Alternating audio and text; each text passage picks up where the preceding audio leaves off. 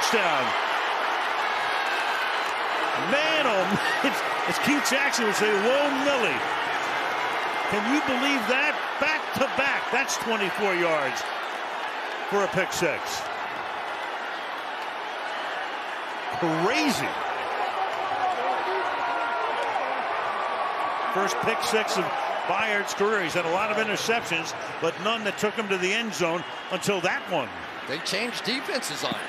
They just flat out fooled Matthew Stafford. They changed up the defense for really one of the first times in the game.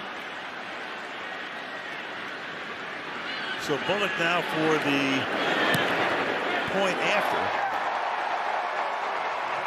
And in a stunning turn of events.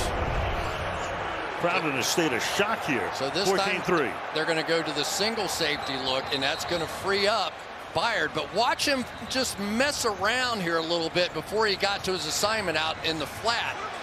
He's just trying to fool Stafford, bait him into that throw, and once he started winding up, that was that.